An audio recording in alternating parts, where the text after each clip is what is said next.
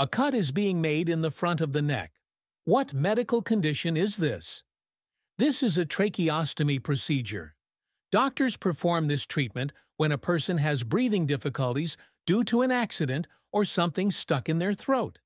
First, doctors give general anesthesia so the patient feels no pain but remains unconscious. Then they make an incision in the lower front part of the neck. After this, they use a retractor to pull the skin to both sides to keep the surgical area open. Next, they use a skin remover tool to push aside the side muscles. Once these muscles are moved, the thyroid gland becomes visible. After cutting a small portion of the thyroid gland, the trachea, windpipe, becomes visible.